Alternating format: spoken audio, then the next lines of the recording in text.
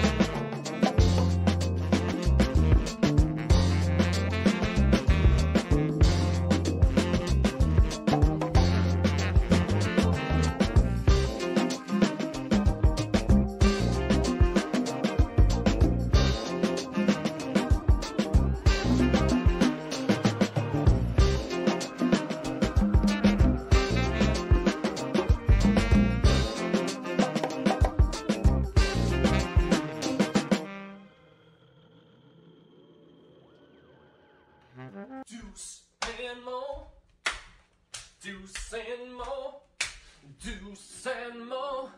They tell you what they know. Do it for Deuce and Mo, Deuce and Mo. Hey.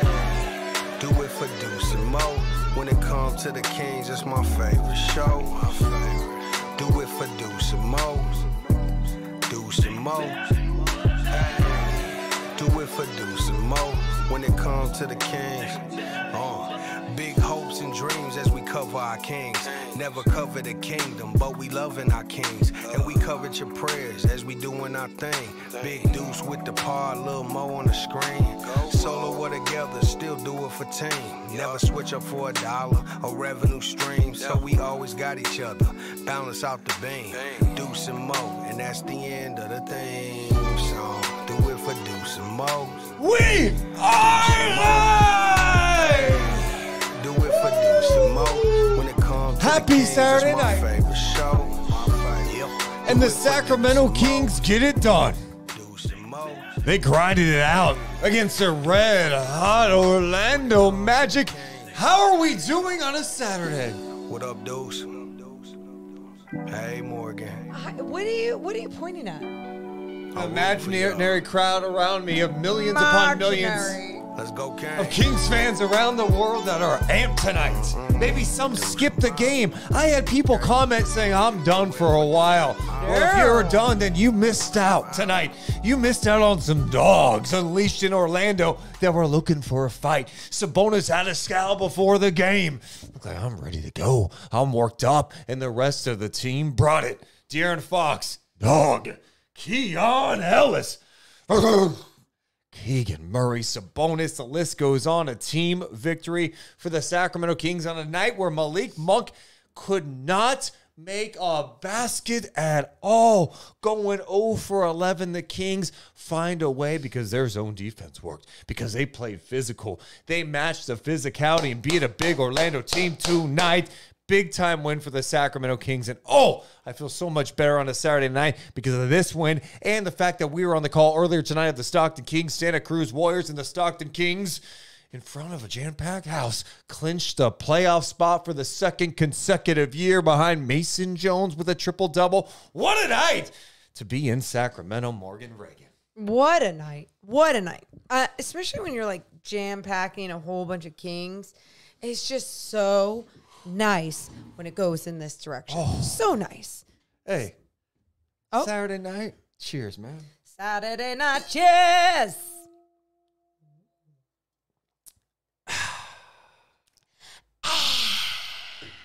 I'm going to say this right now. Yeah, no, please. You're going to say everything. Say this right now. Yeah. Keep playing defense like this, Kings. Keep I'm playing with so this glad you said physicality and that. mentality, and you're going to win games. You had a hiccup against Washington.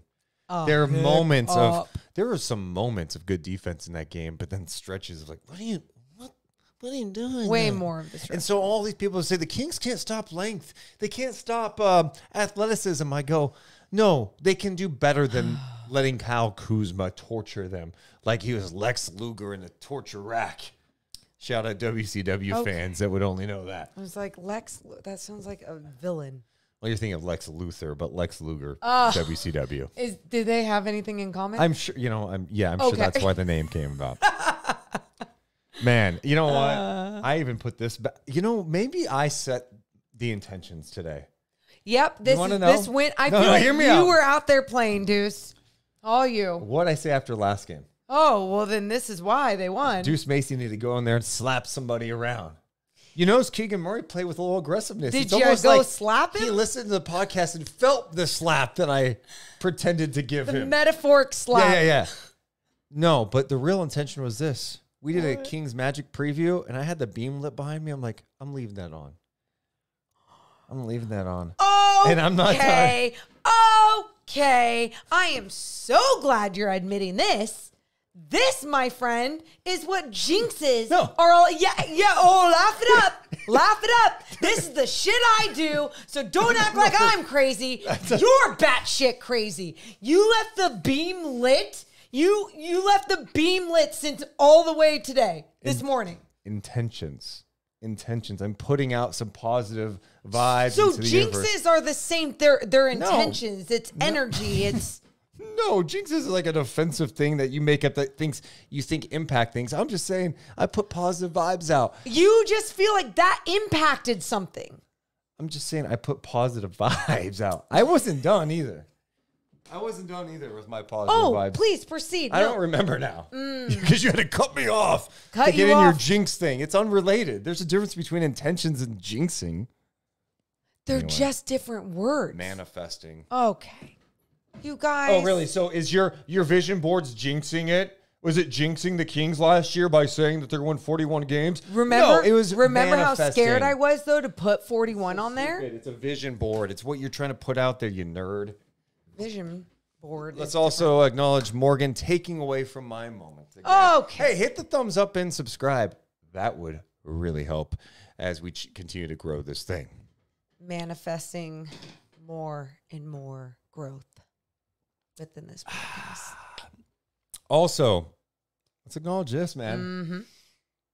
Back-to-back winning seasons for the Kings. Hey! 41 wins tonight for the Sacramento Kings.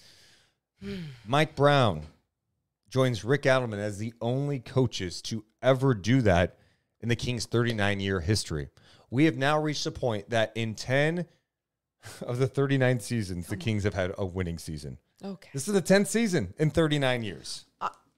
Hey, I'll take it. It doesn't sound pretty, but I mean, you could only go up, right? Also in the chat, I'm seeing multiple people references. I put a poll question, who is the player of the night? I put Keon Ellis had 16 points. He did not. He had 19 points. Ooh, I shouldn't take away. You get the point. You look at the lower third on the screen, too. Deuce Mason put 19 points. Let's acknowledge that. Ooh, I love just a really impressive win by the Kings, Morgan. Super impressive. Let's talk about it because I feel like this is one of those wins. For example, I felt like with the loss against the Wizards, it was a lot of big picture. It wasn't just about moments in certain plays, possessions, where this one, there was multiple possessions that I'm excited for us to actually break down and go over because they really led to a really big, fun win for the Kings. I remember what I was going to say. Okay. So not only the beam, but I was putting some sound effects back into this podcast machine. And one of them I added was this. Give me a hell yeah. Where has that been? Exactly. Vibes. Vibes matter. I put that in this morning. That's a vibe. Like, that's a vibe that why would it take you that long? I don't know. That hurts. Back. I'm glad it's back. It is back. It's back. Appreciate you guys being here. A shout out to David. Bad News Sour Grape Hacks, Baby Cakes. What's up, Jess? What's up? Brooke is in the building with Jake and Joe and Jim. Emiliano is here with Patrick and Jake. Hey, Bashal, hopefully I'm saying that right. Chief C.J. Hardaway. Patrick, I already named you. What's up? Drizzy Drake. Dude, what is up? Hello, everybody in the chat. We appreciate you guys being here tonight. What were you laughing at? I'm just laughing at. I'm gonna start using the word intentions. I love it. No, I love it. It's positive. I love it. I just don't understand. There's nothing to understand. You don't know the difference between intentions and jinxes? I understand the difference. I think there could be some blurred lines with how people use certain things as a jinx or an intention. What's up, Sean? What's up, Pike? Dude says, much love from Canada. Shout out Canada. Oh, Canada. Great anthem. Yeah, fantastic anthem. I think my favorite. Is that offensive? I just like it. So many Patriots are going to just shit on you now. My bad. All right. Deuce and Mo, we're coming down. 3, 2, 1. Hit my music. Deuce and Mo. Deuce and Mo. Deuce and Mo. They tell you what they know. Deuce and Mo. Deuce and Mo. Deuce and Mo.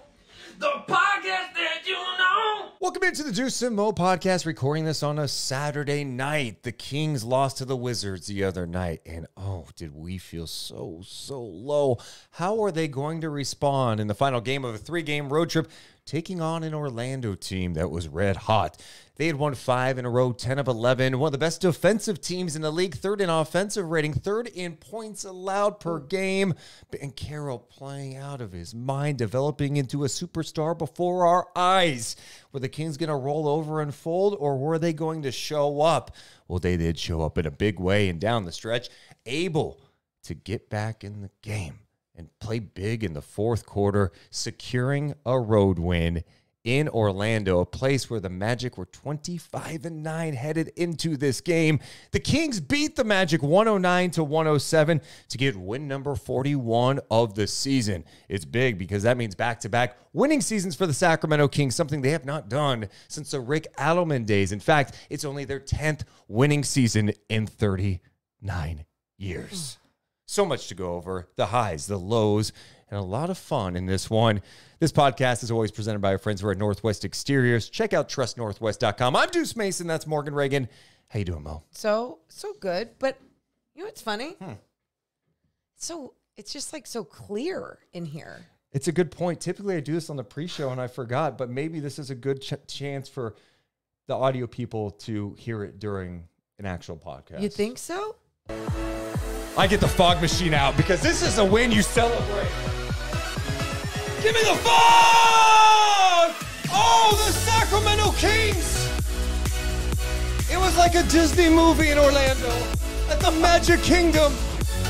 Keon Ellis in front of his family played like a dog. De'Aaron Fox, big shot. Keegan was back making threes. Sabonis, Tice, Kevin Love, 53 consecutive double-doubles. And the Kings get the victory tonight. Oh, it was so sweet. I love this because all I see is Deuce stomping, trying to get the fog to go more and more, and it wasn't going. But you continued. You worked through, and you're exactly right. It was so sweet. I don't even give a shit about the fog. It was everything was so good tonight. And when I say everything was so good, it's not like Orlando played bad. And Deuce mentioned all the things that Orlando has been doing coming into this game, and they look just like that team. But they were a team that were missing some big shots, and especially there at the end, and the Kings were getting some big stops throughout this one. And, yeah, there's just a lot of good to this one. A lot of dogs out there tonight. So we were in Stockton tonight for an NBA G League game calling Stockton Kings and Santa Cruz Warriors. Shout out Stockton Kings real fast. They clinched a playoff spot tonight. Lindsey Harding, her first season as head coach. Mason Jones with the triple-double. That game tipped off at 5, okay? Kings tipped off in Orlando at 4. So we got to watch a lot of the game before our game started. And I did the thing that's always dangerous when you're broadcasting. I had the Sacramento game on my laptop. Yeah, dude. It is dangerous because all it did was distract me. Deuce can multitask, and Deuce is like calling the game while watching the Kings game. I'm trying to watch the Kings game while trying to focus on the Stockton Kings game. And for me, it's just not as easy. Yeah. You were loose. I was feeling good, and Yeah, I was you feeling were. much better after I jumped out of my seat late fourth quarter after the Kings secured the win in Orlando. Literally jumped out of my chair after Banchero missed the shot at the buzzer. Anyway, then we drove back to Sacramento and then caught up on the rest of the game, and my goodness.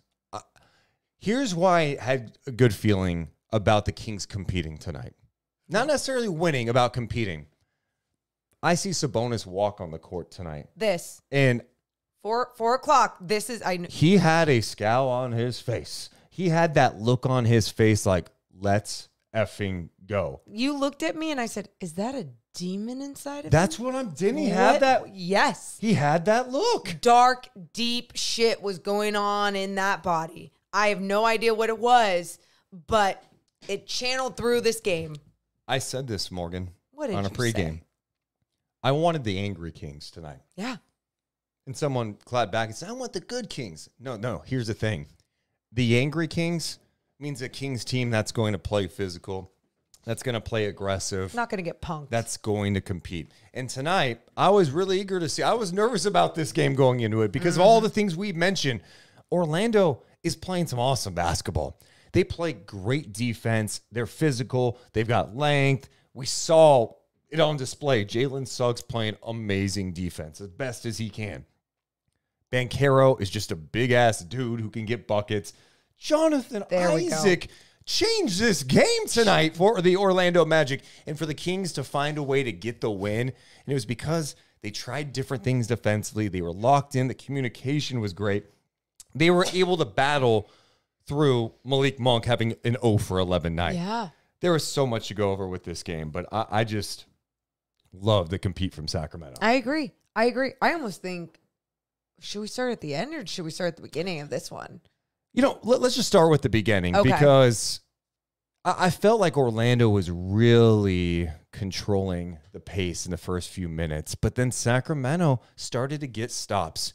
And I just liked, you could tell early that the Kings were going to be in this game, Morgan.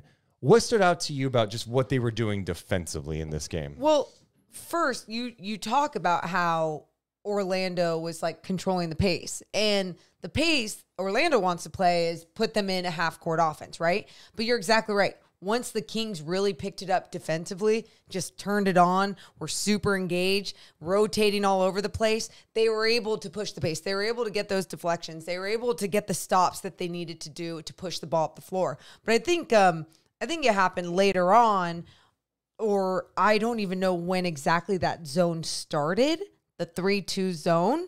But whenever that started for the Sacramento Kings, I really saw a shift. And you and I have talked about it so many times in the NBA, how every team can't just play a zone in the NBA. Like, it's hard to execute unless you have it down. And the Kings just seemed like they were on a string, whether they were even in a man or in that zone, and just felt together. They were talking up, Keon especially.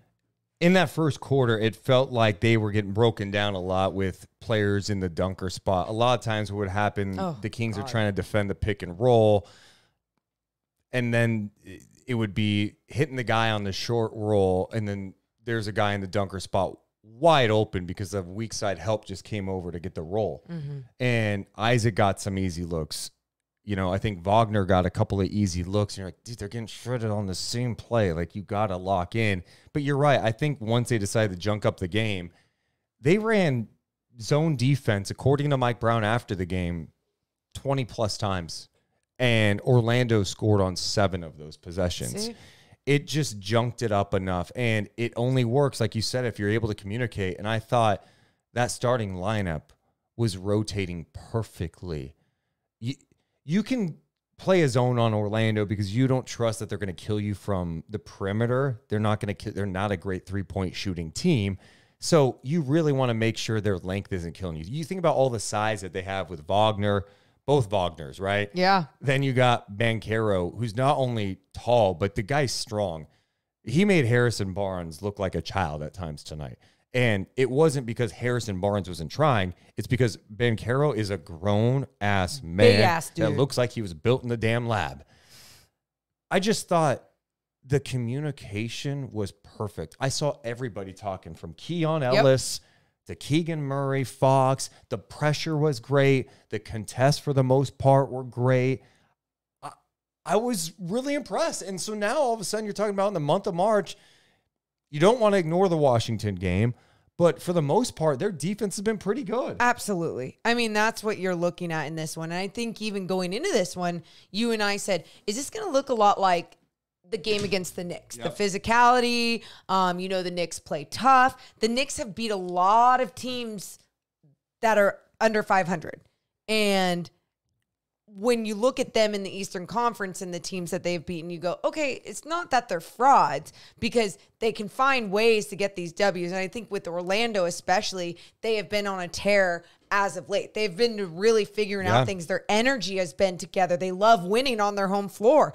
And for the Kings to just be as locked in and as engaged as they were, but then also up their physicality and understand what needed to be done. I thought they did a good job of even things as contesting some very difficult shots for the Orlando Magic, right? And the Magic at times were just missing some shots. But I think that you do have to give a lot of love to the Kings' intensity and what they brought.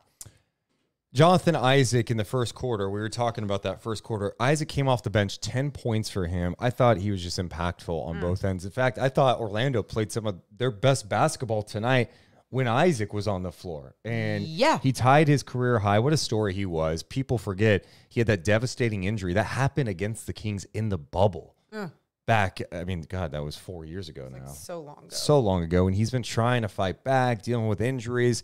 But you see the flashes of brilliance. You're watching him tonight. I'm like, is that Kevin Durant? I mean, it's dunking inside. It's blocking shots. Good defense. Stretching hitting the threes. floor. Like, putting the ball on the floor. He had an instant impact on this game. But the one good thing from Sacramento tonight, I didn't feel like they were getting deflated. Orlando was throwing punches, and they were like, no, we're fighting in this one. And there are sometimes this season where the Kings are willing to throw some punches, but then they get hit back, and they're like, I don't like that. The Kings fought back tonight. And so they were able to withstand, like, all right, Jonathan Isaac's going to get his, but how many minutes is he going to play? Is he going to play a lot of minutes? We have to keep playing our game. And that meant pushing the pace as best as we can against this team. And I thought that was one of the more impressive things that Sacramento did tonight is they got into their early offense. They were really disciplined to getting some live ball turnovers, help them get into their offense, but even just pushing immediately, even off makes, was important for them. So many early actions, right? Like whether it was off a DHO, whether it was just pushing the ball up the floor with the pass, taking one dribble, creating something. It was fantastic to see. And it wasn't, and like you said, it wasn't just fast break points, even though they did finish the game with 26 fast break points. An amazing number. Yeah. And compared to Orlando's 10 fast break points, right? So like Orlando continued to try to play their game. Kings were like, no, F that. We're going to continue to play our game. So you saw the way that they were pushing up the floor. Now you look at this number, and this is pretty wild to me, especially when you see a W, Deuce. You see the 32 points in the paint. They only had 34 points in the paint against the Washington Wizards as well. It's not enough, and especially for the way that we've seen the Kings attack and finish and do so many creative things when they do get into the paint, but they were making some of their outside shots. Keon was a big part of that. And they got to the free throw line, which was huge. You know, And they you got go to to the the free throw line, you shoot 21 free throws. The Kings missed 3 tonight. Yep. That's 85.7% for a team who, for the majority of the season, has been last in the NBA at 73%. They have been trending in the right direction at the free throw line, which has been fantastic. Now in the month of March, by the way, is we're going to spend more time talking about the defense. The offense in the month of March, the offensive rating for Sacramento is 12th. Okay. It's not great for the offense. That's okay. It's fine. it's getting better, though. That's the thing. Well, it's actually dropped a little bit. Oh, you're right. From March. Okay. I'm But like, huh. The offense is 12th. The defense is 4th in the NBA. Great. In March. I'll take that. Since the All-Star break, I want to see what these updated numbers are. Since the All-Star break, the Kings' defense is 11th. Since the All-Star break, their defensive rating is 11th. Their offense is 9th. Okay. And their net rating is 7th. So, yes, the Wizards' loss was really, really bad. you can't erase what happened. You don't want to forget it, but you also want to acknowledge that they were able to bounce back tonight. And it doesn't make up for that loss, but I'm shocked that their offense is so low considering how many wins that they've had in this. that's what I'm saying. Because they're finding ways to win because they're playing better defense. Yeah. I mean, and you say so low. I mean, they're in the top 10 of offense and defense since the All-Star break. For sure. And I guess you look at a night like tonight too, and I know, you talk about the points in the paint, and then you look at the way that they attacked and got to the free throw line and actually making their free throws. Like doing all of the little things is what helped them get this win tonight. And in regulation, right? This game didn't have to go to double overtime. Feels like there's been some interesting games against the Orlando Magic because they do play so hard. No, every time they play. I mean, you think about Orlando last year, the double overtime game we saw this year in Sacramento. Then tonight, I did want to mention one more step with free throw percentage. In the month of March, the Kings are 5th in free throw percentage at 81%. Since the All-Star break, they're 9th in free throw percentage at 79%. So some of the things that they were really struggling with before the break, defense, pace, free throw shooting. They were last in free throw shooting. Last. That's trending in the right direction. So that, to me, is super encouraging for the Kings right now. Yeah, I'm with you. And I think in a game like tonight, it showed, it showed that they really did lay an egg in Washington. They didn't beat the Orlando Magic with bad basketball, and Magic were just unhealthy and were missing a whole bunch of shots. No, like it was a competitive game between both teams. And like we mentioned from the top, if Orlando, still shot 47% from the field, and it just felt like they were missing some of the bigger shots. And if those shots had fallen, it just would have been a whole different game in the fourth. Where did I want to go next? Oh, I know. Third quarter. So at the half, it's a 2-point lead for Orlando, 56-44. Orlando gets off to a really strong start in the third quarter, and I had visions of the bad starts that they've had recently in the third quarter, like that game in Washington. You're like, you got back in the league, back in the lead, and now you're letting go of the rope. Man, did the Kings respond. They end up going on a 15-2 push, taking a 74-65 lead. A couple of big plays. Keegan Murray had a 3 to give him that 9-point lead. And one of my favorite plays of the game that Mike Brown had a challenge because Fox is called for a foul was De'Aaron Fox's great help defense on Banchero, where he comes over. I don't even know, what do you call it? A strip, a block, steal. He literally jumps up and with one hand rips the ball from Banchero. The officials called a foul on it. They reviewed it. It was overturned. Yep. But that play showed me everything about the Kings fight tonight. The other thing that to me impressed me. What? This team a month ago probably doesn't handle it this way. This team last year doesn't handle it this way. They didn't score a basket for over 5 minutes after taking that lead. And Orlando comes back and ties the game at 74-74. And that's when you usually see the Kings die. But they were still competing defensively. The offense was getting some good looks. There's a couple of contests in there, but you were feeling good about the looks they were getting. They didn't let it deflate them. They kept competing. Even Malik Monk was there. There was one take I didn't like of Malik Monk's, and it was a step back jumper, and it was him just trying to get something to go. But then you see end of shot clock, he was trying to get something closer to the rim. Just couldn't get it to go. It just wasn't his night. And he even tweeted out something about he couldn't throw, what was it? A rock in the ocean? I couldn't throw a rock in the ocean tonight. Light the MF beam, though. Hey, I love to see it. And he knew it. And, he wanted to get himself going. And even when he couldn't, he was like, okay, well, it's just not going to be my night. And I felt like in that stretch that you're talking about, you're exactly right. The Kings, you didn't see body language change. You didn't see guys just give up the fight. They kept competing on the defensive end and didn't allow the Orlando Magic to go on this huge run. And how many times during this season have you especially talked about these huge runs other teams go on? It's like teams are going to go on a little bit of a run. You just can't let these balloon into avalanches. I always reference that 45-19 push Houston had, right? So many big leads. You're like, you got to stop these runs far earlier. So the Kings, after it was tied at 74, they can't score. Sabonis hits a couple of free throws. Fox scores a tough one. That one, I can't remember if that was the play, but I'm going to mention it anyway. Suggs is putting tremendous on-ball pressure on Fox. Fox kind of bends down with a low dribble to wiggle his way past Suggs, but who is meeting him? Jonathan Isaac on a contest. Yep. Fox puts up a high floater bucket. That was in the fourth quarter. That was not the one I was thinking about. That was a different one. But yeah, I mean, he made so many great plays in that stretch. So they end up taking a 78-74 lead. Magic make a couple of plays at the end of the third quarter. One that it was just a killer was Duarte's closeout on Suggs, who hits a three off the window and one. He missed the free throw. So all of a sudden it's 81-78 toward the end of the third. Monk had a great push down the floor, kicks it to Fox, buries a three. We're tied going into the fourth at 81. No discipline on that closeout by Chris Duarte. And I was so disappointed in that because we have seen him play so under control as of late, and it's been really nice to see that addition for the Sacramento Kings because you can trust him out there. And that being one of the worst closeouts of, I mean, obviously it was the worst closeout of this game. It was pretty rough, but it was good to get that response from Fox to hit the three, and then you're tied at 81, headed into the fourth quarter. The fourth quarter, man, again, just a roller coaster ride of a quarter. I mean, this was back and forth. I loved Fox staying aggressive. How many big-time plays he had in that fourth quarter. He finished with 12 points in the fourth quarter.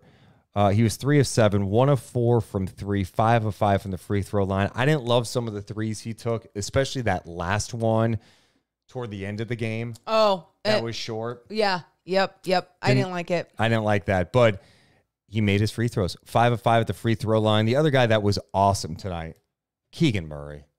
Keegan had 9 points in the fourth quarter. He finished with 22 points, 7 rebounds, 6 of 7 from 3. Dude. Where'd you want to go? You were about to chime in with something. Well, because you said De'Aaron Fox 5 of 5 at the free throw line. 8 of 9 he finished with. Yeah, I said I was going over his fourth quarter numbers. You. 5 of 5 in the fourth quarter. Jesus, that was just in the fourth quarter. Yeah, I mean, him making the biggest free throws that he needed to make, especially in the fourth, those 2 coming down the stretch. But like you mentioned, Keegan Murray just playing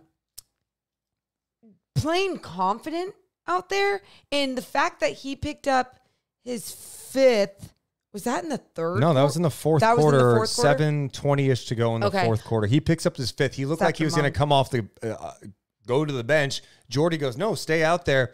He played the rest of the way. Keegan Murray played 11 minutes and 58 seconds of the fourth quarter, only came out with 2 seconds to go when Banchero had a chance to win it at the buzzer and missed a shot. Yeah, it was, I mean, just incredible that he was able to hang in there and to still remain aggressive and keep playing his defense. I think what I liked is that the mindset, I felt like they empowered him to be like, no, just play your game. If you foul out, you foul out, but play your game. Dude, when Keegan is being decisive and aggressive, it's a game changer.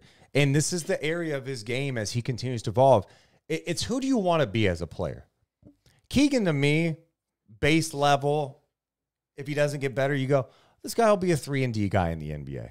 I think his three-point shooting is going to prove to be good enough. It was last year. He hit 6 of 7 today, and that's coming into the night, hitting 25% from 3 this month.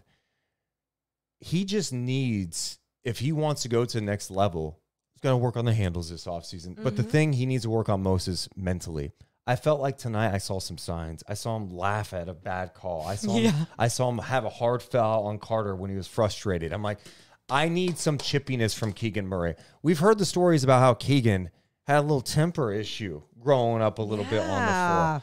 I don't need you to dial it up to 10, but I need you to dial it up from about 1 to 6. And sometimes you got to dial that up to 8 during a game where you're kind of pissed off. I want to see that mentality. And when I see him coming in transition, stop, pop from 3, that's what I want. Be decisive. Coming hard off those dribble handoffs with Sabonis. Shooting the 3 with confidence. He's good enough. He's not. I know it's only his second year, so it's hard to be like, he's streaky or he's not streaky. You know, and again, I only mentioned someone like Kevin Huerter, where I feel like more and more in his career, we're seeing that he has ups and downs consistently throughout his years.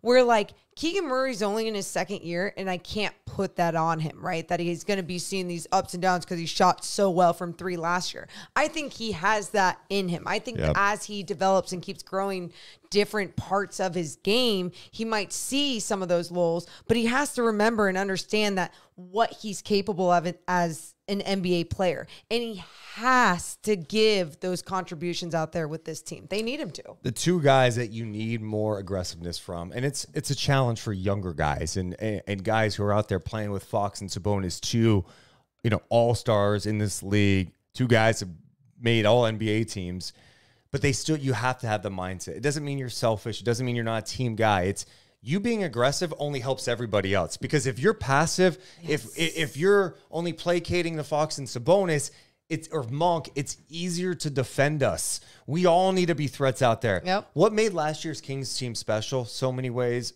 the shooting for sure, but how many guys on the team last year had 30 points in a game? Yeah. Everyone, the starting lineup, Terrence Davis, Malik Monk, so many guys could come in and you didn't know who was going to punch you in the mouth. Everyone played with that confidence. They weren't hesitating.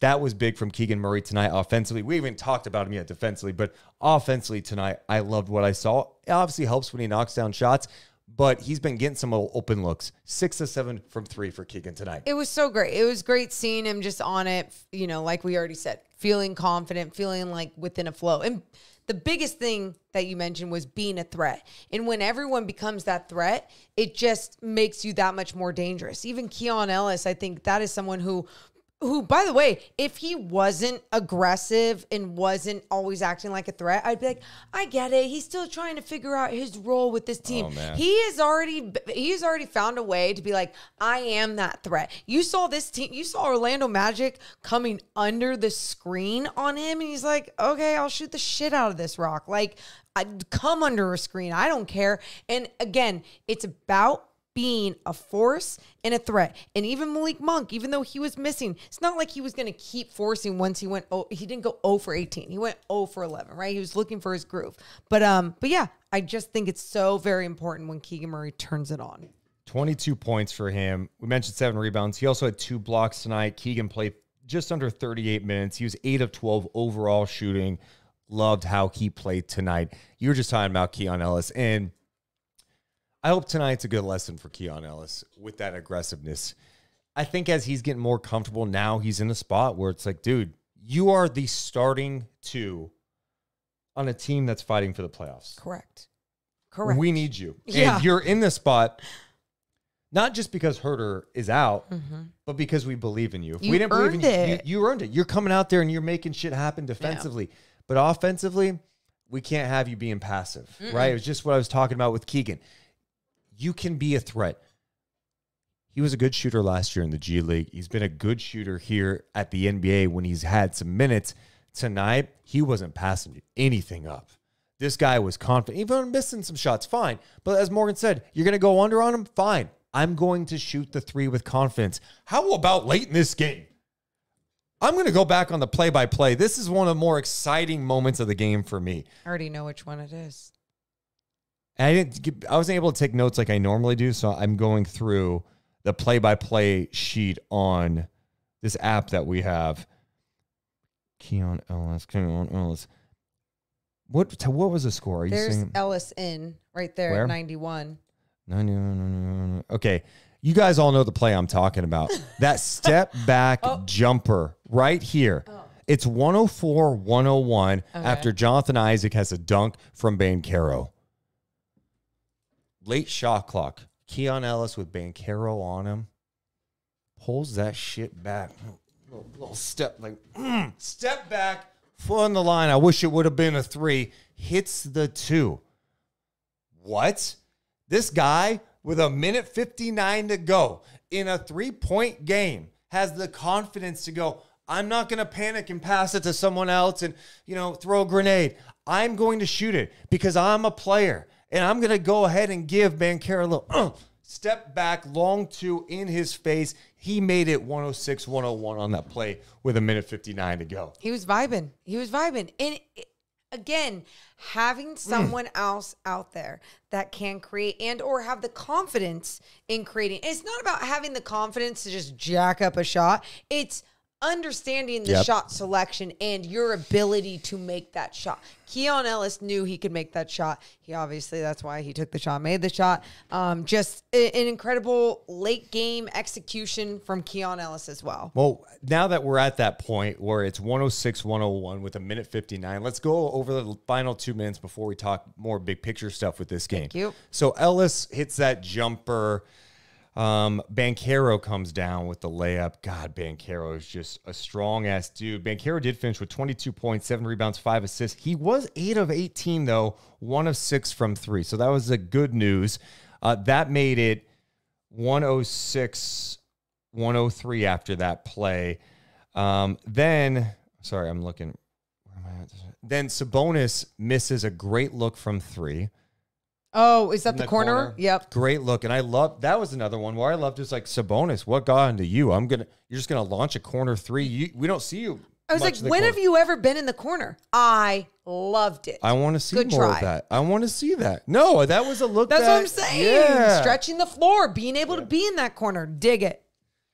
So after that, Banchero misses a 3 and it's 106. This is a key play. Banchero misses the 3. Sabonis gets the rebound. All right, gives it to Fox. He's bringing the ball up the court. Suggs puts some great pressure on him. It looks like, is there a foul? The ball went out of bounds. Well, they ruled it King's ball. Jalen Suggs is incensed, going, challenge it. Mosley looks at the screen. I got to challenge it. And after you see the replay, the ball clearly goes off De'Aaron Fox's foot, and you're going, De'Aaron just got a little lazy with it, whatever. He was like looking around and just, Suggs came up and boom, off his foot. Good challenge. Good challenge. Great challenge. They win the challenge. Then Wagner is able to score to cut it to 106-105. I believe that was on De'Aaron Fox, right? Like just a great move. But on breaking Fox. that down, though, they were still in that 3-2 defense, right? So because Deuce and I, we went back and rewinded that defensive possession so many times because we're like, wait, how did they get that switch? And really it was they were still in that 3-2 defense, and it was just a size thing. Wagner just going, once he got it, he went quick on De'Aaron. But it was a great play designed by Orlando. Yep. I think they ran a horn set that created some switches, so all of a sudden guys are moving around. Now Fox is on Wagner. That's just a tough matchup. And it was a tough shot. It was Franz a tough shot. Fox did the best he could. I thought he was into him. He was physical. Wagner made the shot. You tip your cap. Down on the other end, De'Aaron Fox took a 3. I didn't love that 3, Morgan. It was short. And I was trying to think, did I not like it because he missed it, or was it not the best look? You would have liked it if he made it. I mean, obviously, no matter what. But I think when it's that late in the game and you need to get something, why not take a shot that you are so efficient with in the paint? So then they get the rebound. Isaac is able to control that rebound. Jonathan Isaac, by the way, finished with 25 points, 7 rebounds, 10 of 13 shooting. A big rebound by him. He ended up playing late in this game instead of Wendell Carter. So he gets the rebound, and then Cole Anthony hits a shot that was so incredible at the basket. His ability, Sabonis comes over to help. It looks like maybe he's got a chance to really contest it. And Anthony hung in the air, hung with the ball a little bit and waited for Sabonis to get out of the way, put the shot up in. The body control by Anthony to have a big body like Sabonis come after him. And I mean, Sabonis did a pretty good job of staying vertical within everything. Anthony just did a better job of finding a way to stay under control and finish it. So it gives Orlando a lead at 107-106. Reminder, this game was 106-101. Kings in control, right? You're thinking they got this. Even being at 106-103, that Fox turnover is just looming at this point. But the Kings have the ball. Suggs is putting some pressure on De'Aaron Fox on the inbound.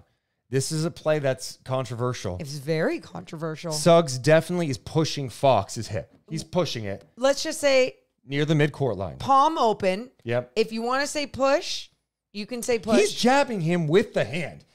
Here's what I do believe, okay? Here's what ended up happening, and then we'll tell you our interpretation of it. Copy that. Suggs is doing what Suggs does, playing with physicality, trying to get Fox off balance, pressure him. Yep. He was definitely using his hand to push on Fox. There's no call made, but Fox looks like he's kind of losing his balance. You're like, what's happening? Like, just play, and then Fox falls into the backcourt, steps into the backcourt, and then the official calls a foul. I'm going, oh my God, I thought it was going to be a backcourt violation. Oh my God. And so Orlando's pissed. They want to see a review. They're waiting. The official calls a foul. Fox goes to the free throw line. Mosley wants to challenge it, but Fox already has the ball in his hands to shoot the free throws. Fox ends up making both free throws to make it 108-107 with 21.2 to go. I've watched this replay. I watched it live when we were just watching it back. We watched the replays. I've seen it on social media. This is such a disappointing call by the official. It sucks. You know, Fox, I believe he lost his balance a little bit. I believe, but the momentum of Suggs coming into him even helped lose his balance. But my thing is, here's where I go. And I'm so happy it went in that direction because I obviously root for the Kings. But in my opinion, if I had that same thing, if I saw that same thing happen, and that happened to Steph Curry in that corner, and it was De'Aaron Fox that went up in him and was just being physical, and then Steph fell back in the half court. I hate the call. I would have been pissed. And that's how, so that is why when I look at that situation, sure, I'm so glad it went in favor of the Sacramento Kings. But at the end of the day, I just don't think that's a call that needs to be made. And then we go, what if they challenged it? What if I don't think it would have been overturned? No. Because I still think the momentum of Suggs would have been deemed. It's a tough call in that situation. Sure. And the only reason they called it is because he went to the backcourt. And Correct. they did not want to call a backcourt violation because there was some contact. But to me, it's just such a ticky-tack call. I still don't know that Fox lost his balance enough to go in the backcourt. I was surprised. It just was such a bizarre play. But it was just, it felt like, for a game that was so physical, a game, I mean, there was a lot of physicality in this game. There were some missed calls. Sabonis got whacked across the arm once. God. They're bumping each other down low. I'm seeing Orlando Magic players fly from physicality of the Kings. They let these guys play, and then for the game, not to necessarily be decided on that, but like, look, that's a critical call there. Yep. Fox goes to the line, hits both free throws, 108-107. I'm just trying to put ourselves in an Orlando fan shoes right now and say that was pissed. Fox putting pressure on Suggs. Kings are up by 1. That to me, I'd be like, that's a bitch call. Yeah, it's just like, to me, let them play. It feels like the only reason they blew the whistle is because Fox went in the backcourt. That was it. And I almost wish, even with him going in the backcourt, there was a way of just like letting them play on and being like, look, it's not a foul because it's physical play. And I know he went in the backcourt, but we're just going to call it, hey, the momentum. It was the momentum from someone else pushing, which again, I guess by the rule book is deemed a foul. Yeah. But at the same time, this whole game was played physical. So then when you see it come down to just some like bitchy little moment, you're just like, come on. But it just, and I like that type of physicality too. It Same. wasn't, Same. it didn't feel like anything that, he didn't shove Fox into the backcourt. No. And I don't know, was Fox trying to sell it or was Fox legit off balance? I know, watching back, I'm like, did Fox need to go in the backcourt? And here's my thing, though. If Fox was trying to sell it, I'd been like, that is not the time to sell it right then and there.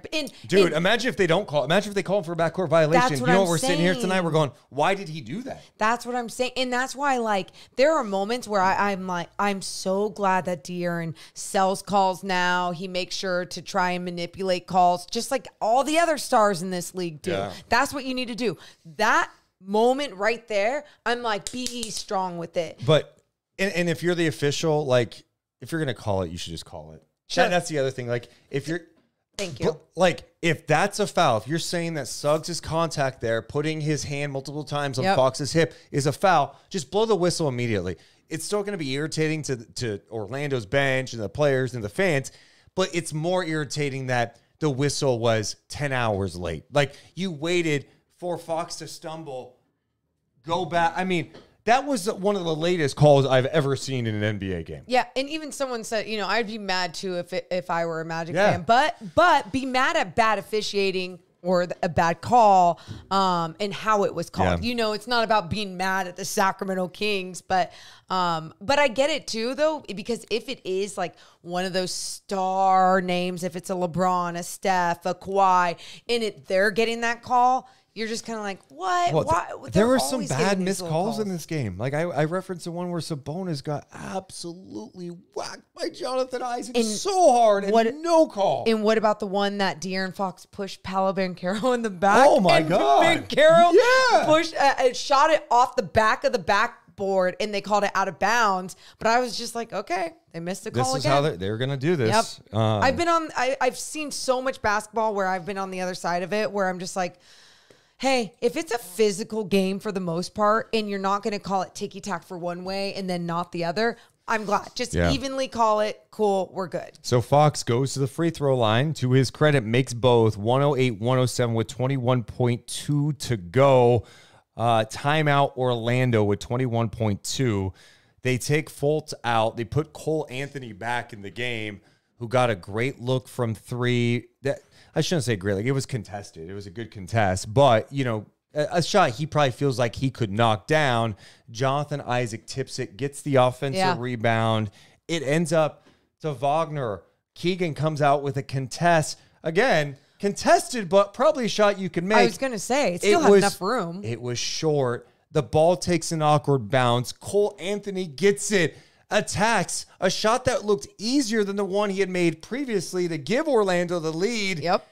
Oh, I don't know if He he wasn't rushed focused. it. He wasn't. Cole Anthony was like, that's what it was, dude. I felt like it's either he wasn't sure with clock awareness where that was running down, or he was just like, am I going to take this hit here and try and act like I'm getting fouled? Either way, he needed to focus to try and make that shot. So glad he didn't, because they had a lot of good looks and opportunities there. Where the Kings, I felt like the Magic got a few lucky bounces, and it's not like the Kings weren't doing something wrong, you know? Yeah, and I thought the Kings did their best in those situations. It was just guys working their asses off to try to make a play. So Anthony misses the layup. Keon Ellis gets the rebound. He is fouled by Suggs. Keon goes to the line with 2 seconds to go. Yeah. Misses the first one. Oh, my God. We're calling the Stockton Kings game. I'm watching this. We're coming out of a timeout on the Stockton game on TV. I'm watching this on the laptop, and he's missing the first.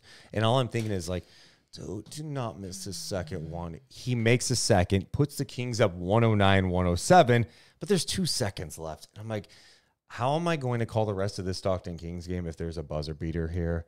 Anyway, there's a timeout on the floor. They put Joe Ingles in to add some shooting out there. Keegan Murray is subbed out at this point. They put Alex Len to defend the inbounder. And they inbound to Banchero, who took like an off-balance 3 miss. Kings win 109-107 to get win number 41 of the season, 41-29. Wasn't expecting it tonight against the Orlando Magic, especially with the way that they've been playing, and because of the way that the Kings came off of that loss against the Wizards. We've been talking a lot about their defense in the month of March, right? Kings are 4th in defensive rating in the NBA in the month of March, and it's March 23rd. So it's not exactly like 2 days into March. Yeah. Well, Keon Ellis played that Minnesota game March 1st. The only game he has not played since that Chicago game. And that they lost. Keon's impact is real. De'Aaron Fox's impact out there. Keegan, like these guys. I think one area that is really underrated when you see some of these lineups out there with Sacramento is the speed of Keon Ellis and De'Aaron Fox. Yeah. Their ability to recover and rotate. Keon's always positioned in a good way. Mike Brown talked about after the game where he thinks like some of the Kings are learning from Keon a little bit, just how to position their body and rotate effectively. But Keon's ability to move around, get around screens. While still having his hands up. Dude, and he's super long, To right? deflect. The 6'9" Yes. wingspan. He also just has a tremendous ability to contest for a team that before the All-Star break, the rap on them is like, wow, they're allowing so many teams to hit threes on them. Their three-point defense is just terrible. Well, they're doing a way better job of contesting shots. And I just like the versatility that they have defensively. Like when you have Fox and Ellis able to switch multiple times and they're just locked in, Keon does a lot of talking. If you watch back late in the game, the amount of pointing and talking and communication in the zone defense, so guys are in the right spot. Yep. They had that one breakdown where Isaac got a Oh, God. wide open dunk. That was a communication breakdown. Yep. So we talk about all the time with defense. It's about being active with your hands, your arms, all that stuff, but it's also about talking. This group, I feel like they're communicating great right now. It is. I wish everyone could at one point in their life just experience being in a zone defense, even if it's with a whole bunch of people you don't know. If you are with a whole bunch of talkative people and you don't know any of these people, you're probably going to be able to execute one defensive possession, okay? If you are with a whole bunch of people you don't know and nobody's talking, people are just going to be everywhere. They're going to find the open gaps. They're going to be able to break down your defense, all the different things. And because you're amateur, sure. But my whole point of this is it is wild, the tool of communication. And when people actually understand the importance of that as a player, and by the way, there have been a lot of players over the years where they just don't do it because they think it's cute, they think it's whatever, or they're too good for it, or whatever it may be. But the people that buy in, and I think the coaches that kind of have that college basketball mentality when they go through practices, and if you're not talking up or running or whatever it may be, it really, truly can make a difference, especially when you don't have the best individual defenders in the league. Even when Keon is not stealing the ball, it's just, I'm so impressed with the deflections. I'm looking, and they have the updated tonight. Hell yeah. Keon Ellis tonight, according to NBA.com's advanced stats, had 5 deflections in this game. De'Aaron Fox had 3. I want to double check this, but I'm pretty sure the league leader in deflections this year is right around 3 per game. And give me a chance to look this up, Morgan. No, but what's been impressive with you just about Keon Ellis's activity defensively? I mean, it's just doing all the little things. You know how we keep talking about his journey and how he got here? Well, he had to grind it out and learn. Like it's like I just said, there's stars in this league who never had to grow up being yelled at and disciplined to be talking it up on defense because they were going to make it into the league either way. They were always going to be treated like the best player in AAU and get recruited and all the things and all the way. Keon was a guy that had to do all the little things to get noticed, to get recruited, to get drafted, or wherever his journey has taken him, right? So learning all those things, the fundamental things along the way and then for him to be able to develop and grow into an actual NBA player and use that skill set and it's working within this system it's been so impactful, and the numbers show it by just seeing the defensive rating. Just use your eyeballs and you can see the difference with this team defense for the Sacramento Kings, and a lot of it has to do with all those little things. The deflections have been big, right? De'Aaron's second in the NBA in deflections per game, 3.6 per game. Keon Ellis had 5 tonight. Okay. Ew. If you look at the month of March since Keon's been playing, reminder, De'Aaron Fox, 3.6 per game. That's second in the NBA. Okay. Keon Ellis in the month of March, since he's been playing, 3.4 deflections per game. Go. He's doing that in 28 minutes. It's huge. And so I'm looking at March. This is just March. Fox is at 3.8. Keon Ellis is at 3.4. Domas Sabonis, just under 3. The activity has increased by everyone. We talk about Keon, De'Aaron, it's active hands. Sabonis is doing a great job. I thought Sabonis had some strong moments tonight when he got switched out on Banchero. We've seen this a couple of times in some matchups where, you know, the rap on Sabonis, he's a terrible defender, man. I don't know. Can he anchor a defense?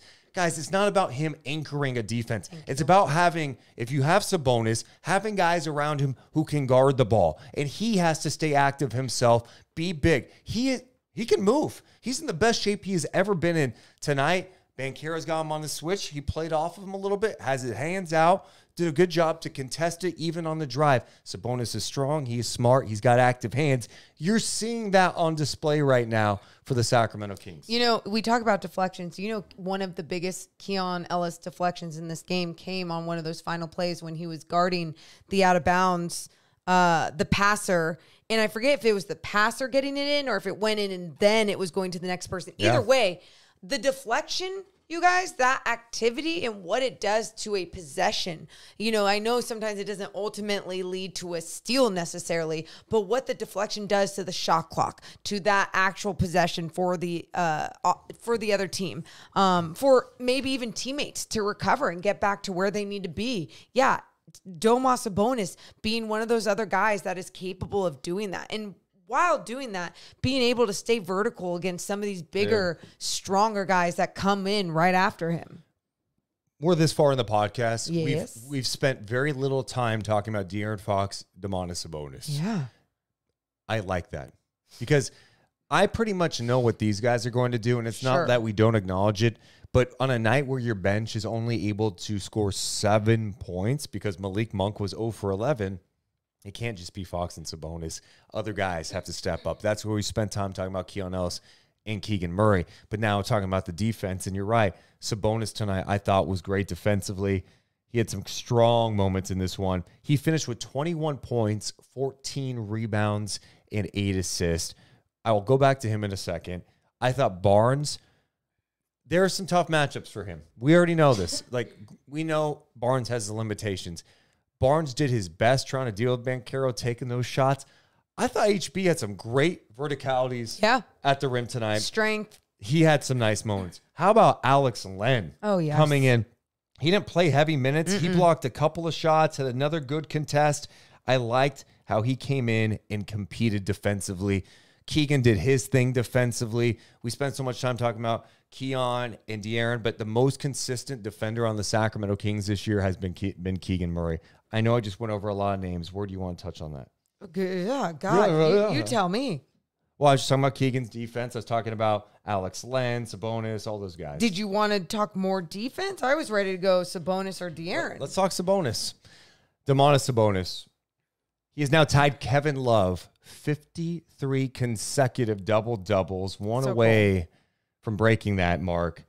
21 points, 14 rebounds, 8 assists in this game, 7 of 14 shooting, 6 of 6 at the free throw line. Another game where teams are trying to beat the shit out of him, and this is something he's got to keep fighting through. I felt like I said this at the start, Morgan. He came in with a mindset, like he had that face. I'm going to come in and compete. Demon eyes. Yeah. When you watched Sabonis tonight, what did you like about how he played? I felt like he was consistent out there with every game. But yes, but to the point where he was getting hacked at times, and his frustrations might have led to turning to a ref once in a while and being like, "What the hell is that?" But it didn't bleed into his entire game and take him out of his game, especially when they needed him most on the defensive end to clean up whatever else was happening down there as a second line of defense. But then on the offensive end, still being able to just be strong and score and then make your free throws. 6 for 6 at the free throw line. That, to me, seeing that improvement right there shows something is shifting within his focus. And when you have your leaders more focused at the free throw line and doing what they need to do at the free throw line, it's one of those things, again, it's not deflating for the rest of the team, and everyone just vibes off that. And you vibe off a game like this for Sabonis, 14 rebounds as well, 8 assists. We spent a lot of time talking about that the first few months of the season. And it's like, look, Fox and Sabonis are the ones that are going to get to the line the most, right? Those Sabonis playing inside when Fox is aggressive, they're going to get to the line. Those guys had been shooting like shit for most of the year from the free throw line. Shit. And what do you know? Here we are post All-Star break. The focus has been better. You know, they still miss them, but so different. The difference, you feel the difference when now all of a sudden the Kings have been playing or shooting at the free throw line like a top 10 free throw shooting team in the league. That's huge for this group. It's huge. Like, I know it's huge because a lot of times it can come down to free throws and those extra points. Dude. And then how many times in the beginning of the season we're being like, wow, 12 free throws missed. That's the game right there. And it's not only that because of the point. It's just like what we were just saying. When your best player is missing, how deflating it is that it's like you're missing a free shot. You just worked your ass off for how long to even get to that free throw line, and then you can't even make it. You can't even execute. Well, tonight he did. Sabonis at the free throw line since the All-Star break is shooting 76%. He was in the 60s before that. Okay, like Wow. not good. I think he was like 69%, something like that. Breaking news. De'Aaron Fox, just under 83% at the free throw line. Is that month of March or since the All-Star break? No, this is since the All-Star break. So just under 83% for him. Monk is at 88%. Keegan's at 88%. So those are numbers that you like to see a lot. But yeah, Sabonis was himself again tonight. It was good to see him bounce back. You know, teams are going to come at him, and that's going to be the biggest challenge for Sacramento is finding ways to function. Teams want to be physical with Sabonis, but one way I think you combat that is get into your stuff earlier, get into your early offense.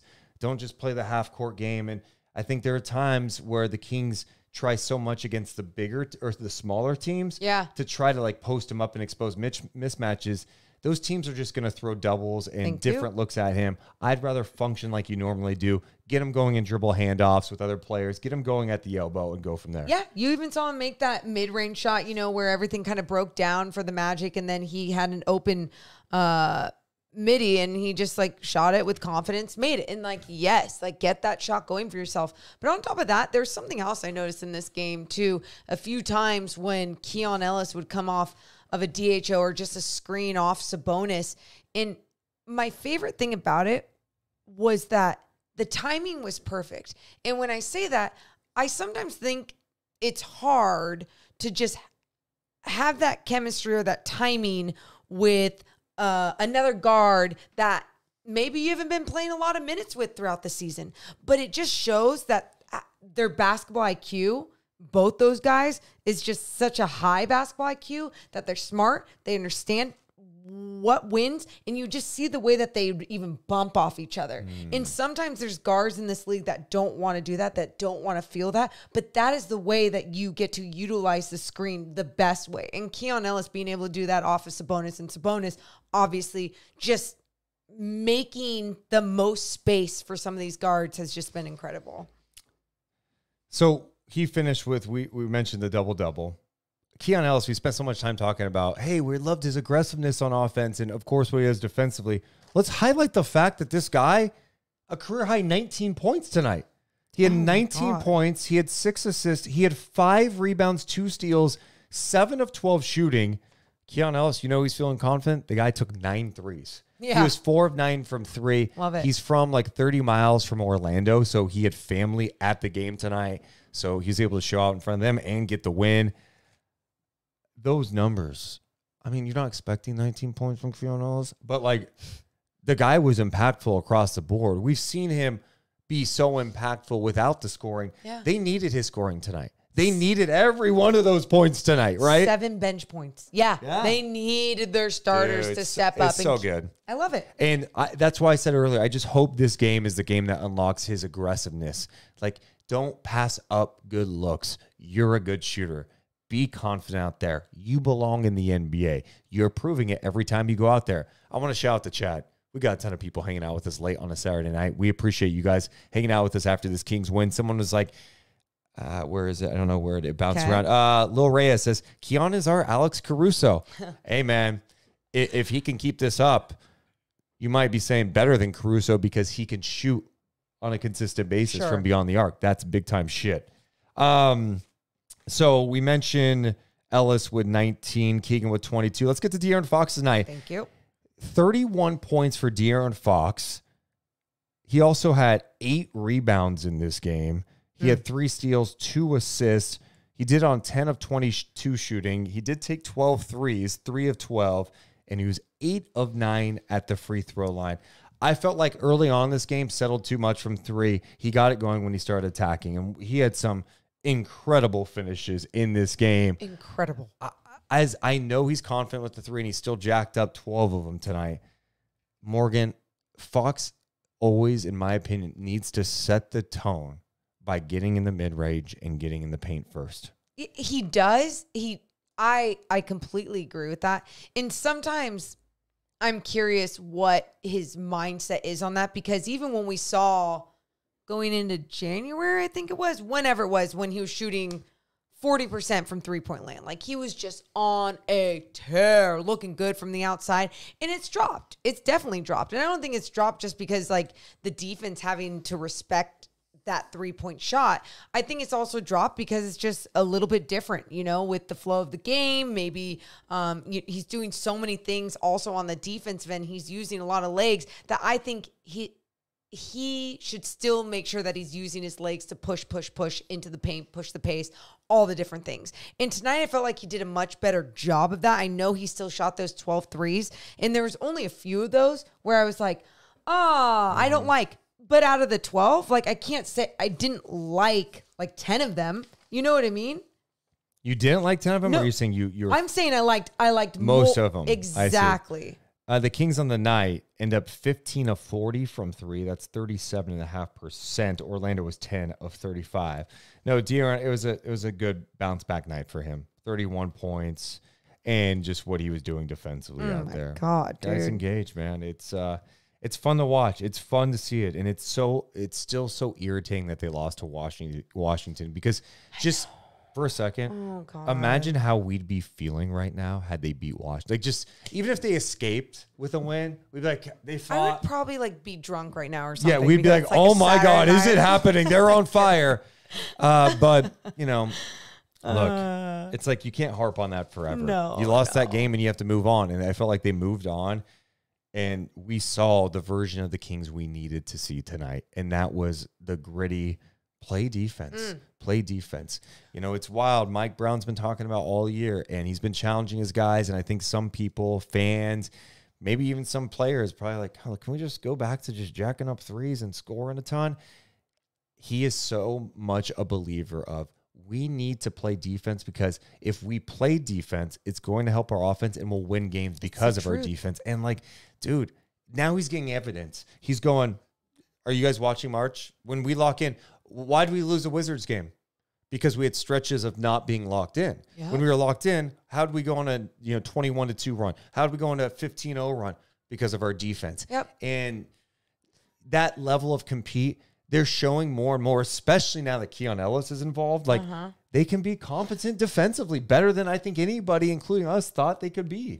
No, and that's exactly it. And I think when you look at even that Wizards game and you go, oh, they were making all their shots. Yeah, there's going to be nights that guys make their shots, but they could have made their lives way more difficult. They could have made Kyle Kuzma's life way more difficult in that game. And that's what wasn't happening. And tonight, they were making Paolo's life more difficult. I don't think they necessarily were the only reason why Paolo Banchero was missing all of his shots. I think he was having an off night as well. But you saw how the Orlando Magic shot against the Sacramento Kings at Golden One Center early on this year in that double overtime game. They were shooting lights out from three. Yes, it was a good shooting night, but the Kings were not contesting threes. There was a lot of open threes. Yep. There was a lot of shitty defense happening there too. Even though they started finally making adjustments and picking things up. But tonight's game, I felt like they didn't have to make so many adjustments because except, going into a zone and still being able to break down Orlando's offense, but they still were contesting shots and making life more difficult. The other thing Mike Brown pointed out, in addition to him talking about the zone defense, where he said they ran 20 plus possessions of it. He thinks maybe 22, 23. Orlando scored on 7 of those. He indicated that they allowed no second chance points in the second half of the game, which was pretty significant because Orlando in this game had the offensive rebound advantage 12 to 6. Okay. And they had 7 second chance points. So did Sacramento. So that was good. They didn't get killed with the second chance points in the game. Let's get to a couple people in the chat. Adam in the chat says that Fox 3 at the end, near the end of the fourth, was disgusting. The bad threes and too much iso ball at the end of the fourth has to stop. Get in the paint and score. Adam, I agree with you. The one thing I admire about Fox is just he's such a confident guy. But I think sometimes the Kings get in their own way where they're thinking too much about like going for the home run instead of just, hey, let's win this game. That's not the only thing. They're going up against a team with a lot of length. And when I say that, I think sometimes too, that also can get in their head when I've seen them also be able to create and score on length. Right. But also we know if Fox gets in the paint, it's not just about him trying to score. It's like, can you set somebody else? Can you get the ball moving? And I think tonight there were times, stretches of this game where I didn't think, especially early in the first quarter, that they played with enough pace. They were slowing it down too much to Orlando's pace. The Kings have to be the ones to dictate the pace. They have to make sure they're not standing around and watching Fox.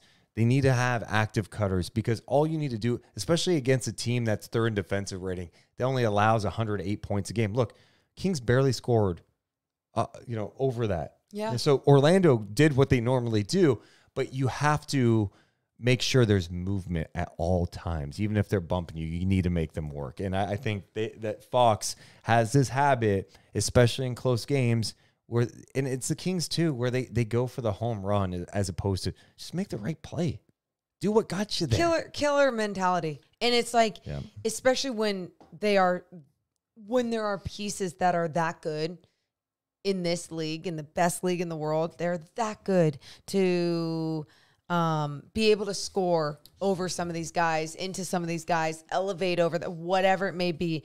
Like, it doesn't just have to be a 3-point shot. Something else I wanted to mention, because we didn't mention this when you brought up the Stockton Kings. One of my favorite things that happened at the end of the Stockton Kings game, Stockton Kings get the win.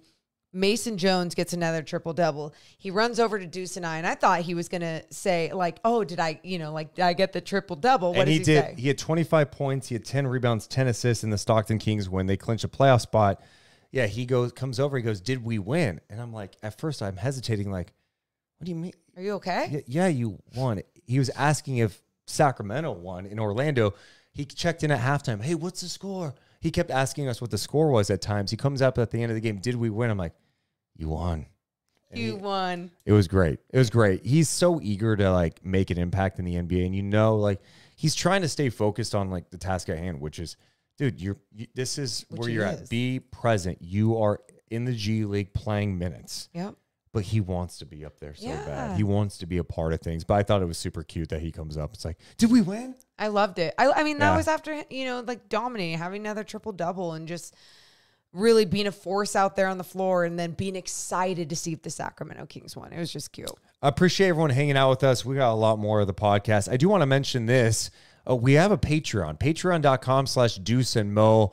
We got some more content we got to add. I think I'm going to do a Keon Ellis tape too for Patreon subscribers. But in addition to that, what I want to mention is we do have March 28th, a members only Q&A. Let's go. If you want to be a part of it, go to patreon.com/Deuce and Mo. We have a good time. Basically, I was going to say a Q&A. It's like a chat. It's everything. Yeah, but people have a chance. We just read the chat the whole time and we just talk and hang out and we have some topics and we play some games and we hang out. We do it every month. So if you want to be a part of it, patreon.com/Deuce and Mo. Morgan, who would be your rock and soul player of the game? I'm going to give it to Keon Ellis. I think being close to his hometown and just having his career high 19 points in the NBA. What's the chat say? What's the chat say about that? What do you think? Who do you think the player of the game should be? Some people voted. Ooh. 45% of the chat, Keon Ellis. Okay.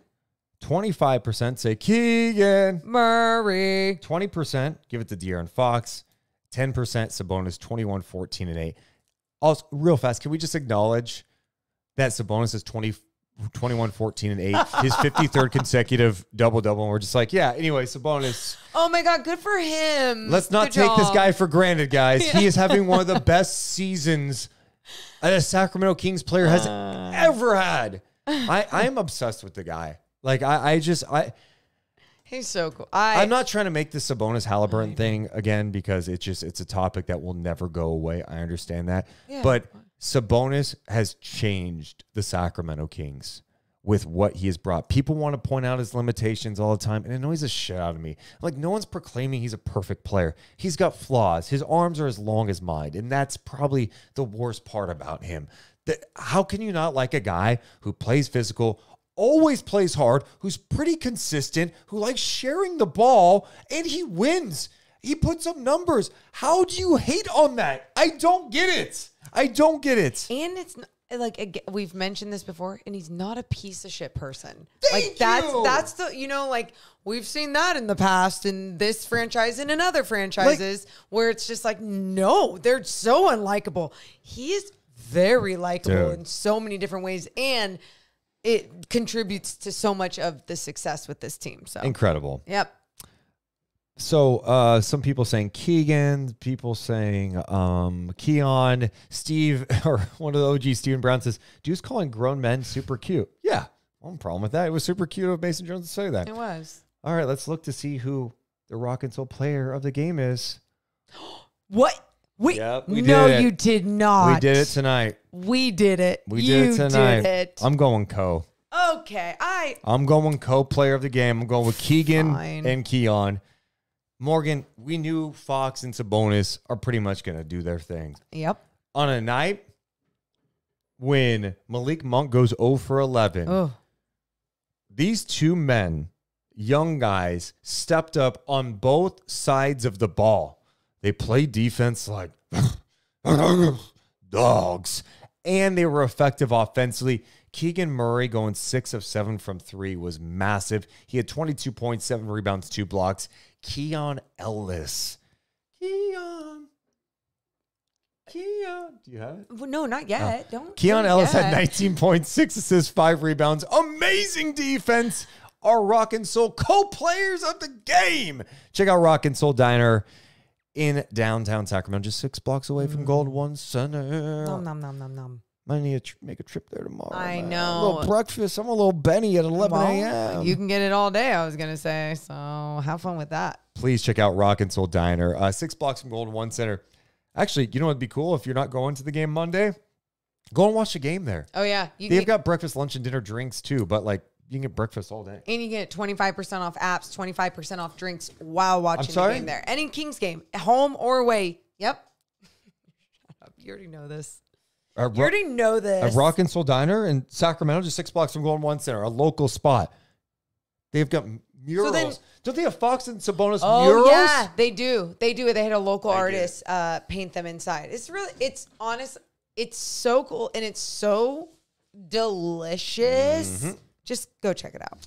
Yeah. We're also presented tonight by our friends over at Northwest Exteriors. If you're thinking about new windows for your house, there's no better place to go than the local experts at Northwest Exteriors. You can check out their showroom in Rancho Cordova or go to our website, trustnorthwest.com. New windows. You're going, do I need new windows? If your windows are old, yes, you probably do. And I know it's like, oh, but it's an investment. I don't know. Well, Northwest Exterior is going to pay the sales tax for you through April. It's a pretty good deal. It's a no-brainer. And it's going to increase the value of your house. Yep. It's going to save you on your energy bills and make your house look more sexy. Yeah, it is. So make sure to go. Simply the best.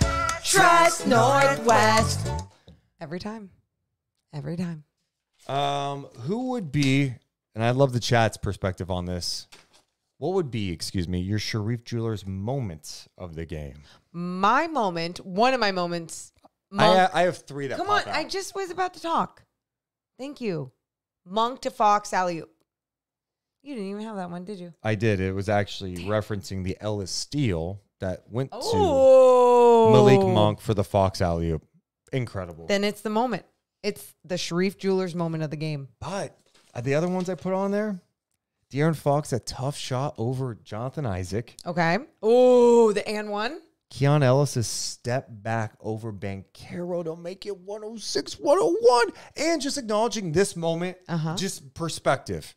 And I think it's important to have this. I said this all of last year, and I don't know how much you guys embraced it. What? I said enjoy the moment because it's never going to feel like it did last year until you take a leap. This year, expectations, the team's been weird, some bad losses. It's felt different. We acknowledge that. But we need to appreciate tonight.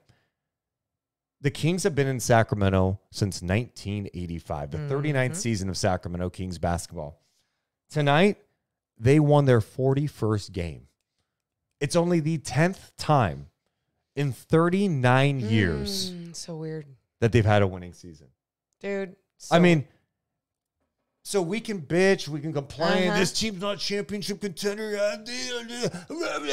Yes, yes. Have expectations and hold people accountable, but also appreciate where we are. Not, having seasons where they win 20 games. And so many choices of moments. Yeah. Just like there's so many choices at Sharif Jewelers and so many choices of locations for Sharif Jewelers. You're welcome. I've been to multiple locations now, and every single location, there's always someone from the family there. So it just always feels so welcoming, so warm. Some of the greatest people that we have in Sacramento, and seriously, just such an iconic business. And I'm just sometimes I'm so thankful that we partner with them. I really just love all of our partnerships. But Sharif Jewelers, make sure you go check them out. It doesn't matter if it's a birthday gift, engagement, whatever you guys need, they'll always help you out. Just let them know that we sent you. Yeah, appreciate their support. So did you pick a moment? All three. All three of those moments are down. That's a good one. Thank you. A couple people in the chat mentioning Alex Len with the double block. He was really good tonight. Ooh. Also, Thumbnail says Keegan and Keon both with clutch fourth quarter buckets. Yeah, dude. De'Aaron Fox had 12 in the fourth quarter. Keegan Murray had 9. And then we mentioned Keon Ellis just playing outstanding. That step back jumper over Banchero was absolutely money. Coming up next for the Sacramento Kings, they get home. They have Philly Monday. This is a tough week, and this is a massive week. So you just come off a 3-game road trip. They'll be off tomorrow. They'll relax, get ready to go. Monday, they take on a Sixers team, shorthanded. Of course, Embiid is still out. We were watching them last night take on the Lakers. They lost that game. They will be on the second night of a back-to-back. They are playing tomorrow, but they're playing tomorrow afternoon. They don't have to travel. They played the Lakers, lost. Now they play the Clippers on Sunday afternoon at 12:30. They'll be in Sacramento on Monday. Tyrese Maxey's still a problem. We know that. The Kings have struggled with shorthanded teams. No doubt about it. So that's going to be a challenge. Then the next night, a game on TNT, they take on the Dallas Mavericks. As it stands tonight, Sacramento's a half game out of the top 6. The Suns are ahead of them. Kings are a half game behind them. They are technically tied with the Dallas Mavericks, but have the advantage right now. Dallas is in town for 2 games this week. Monday, it's against Philly. Tuesday on TNT against the Mavs. Then the 2 teams get a couple of days off, play again Friday in Sacramento. I can't overstate how big these games. Dallas was in Sacramento last year, and I remember them playing 2 big games when it was neck and neck. Luka didn't play in the first one, and then the next one was Luka and Kyrie's first game. Sacramento won that game when De'Aaron Fox took over in the fourth quarter, and I believe overtime, if I'm not mistaken. It was classic. The Kings were able to separate themselves from the Mavs. This week is massive. It's massive. I don't want to look ahead to Dallas too far yet. They got to get Monday. And it's hard because... You say they got to. It's going to be hard. I get it, but Monday, it's a short-handed Sixers team. You're at home. You have to win that game. Like, Morgan, have expectations, for Christ's sake. This is... For Christ's sake. I mean, no, I do. I'm not saying it's going to be easy. Okay, I'm saying they got to get it. I feel like yes, I want them to get it. We've seen them lose to the Sixers without Joel Embiid before. I feel like, though, the Kings, we have seen their ups and downs of being a better team, but I still just question what team are we going to get on the home floor on Monday? And I go, if you get the team against the Washington Wizards, Maxey's going to look like a superstar that needs to be an MVP Tobias candidate. Harris, Paul Reed. Dude, Tobias Harris. Lowry. All of the peeps. They've got all of the pieces that can obviously hurt you. Yes. I want to look at how the Sixers overall, just like their trends lately. Of course, they're coming off that loss to the Lakers last night. Whew, it's been pretty rough for them lately. So they're coming off back-to-back losses at Phoenix, at LA. Before that, they beat Miami. They beat Charlotte, lost to Milwaukee, New York, beat New York, lost to New Orleans, Memphis, Brooklyn. So that's kind of their stretch lately. They've been up and down. They're 38-32. They have been starting. Last night, they started Lowry, Maxey in the backcourt with Oubre, Mo Bamba, Tobias Harris, also playing KJ Martin Nick Batum off the bench, Paul Reed, Cameron Payne is there, and of course, your old friend Buddy Hield, who only played 13 minutes for them yesterday against the Lakers. You know, and I think really when you look at this team, you look at the pieces, the individuals. To me, they didn't, when I just recently watched them against the Lakers, there was nothing that goes, oh man, they're a team that's really together. They know how to get things done. It's like, no, Yep. Tobias Harris, Tyrese Maxey. It's those guys that just they're just incredible scorers at times. I mean, especially Tyrese Maxey, his ability to get to the rim, turn on the Jets. But you and I talked about this too. He's someone that like still needs to develop a mid-range game. So can you make sure that you're pushing him kind of in a situation that he doesn't feel as comfortable with? And the Sixers have been free falling, of course, with Embiid's injury. They're in the 8th spot right now in the East. They are tied with Miami, who's in 7th. They're a game and a half behind the Pacers in the top 6. So, you know, you don't want to keep falling into play-in situation. They look like they're pretty safe in the 8th spot because the Bulls are behind them and, you know, they've got a comfy lead on the Bulls. But, you know, Philly's still trying to position themselves to get back in the top 6. So, you know, it's just a big game for them. You can't take them lightly. They've got too many professionals that have been around the league. If you just have to lock in, we acknowledge that. And then Tuesday against Dallas. Dallas is going to be on the second half of back-to-back in that game. They're going to be in Salt Lake City the night before. The Jazz have not been playing good basketball. They got blown out by the Rockets tonight, who have won 8 in a row, and all of a sudden they're a game and a half behind the Warriors for the final play-in spot. Go. I want to see it. See what? Western Conference standings. The Western Conference standings, as it stands, you've got Sacramento in 7, Dallas in 8, Lakers 9, Warriors 10 with a game and a half lead on the Houston Rockets, who have now won 8 in a row. Ooh. And the Warriors are getting ready to hit the road. The Warriors come off a loss last night to the Pacers. The Rockets, in fact, play the Warriors coming up on April 4th. So these two teams meet up. And the Rockets kind of have some, they've got Portland twice on the schedule. They got some opportunities. They still have Utah again. So we'll see what that looks like. But yeah, the Dallas games are massive. And I think Sacramento, I think they match up well against Dallas. And I think they can beat Dallas. But beating it, you can't lose both. This week is pretty much telling you could bury Dallas a little bit. You can get some massive separation on them this week if you were able to take care of them. Yeah. And it sounds like such a cop-out when I say, like, what Kings team are you going to get? That feels like so cliche, or like, well, why don't you break it down a little bit for me?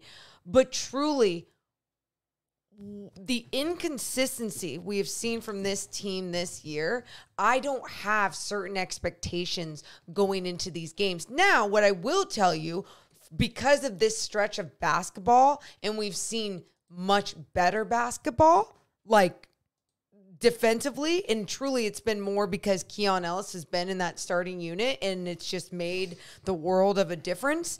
I can go in with more confidence being like, I know what they're capable of, but I also have seen them shit like diarrhea shit the bed. Okay.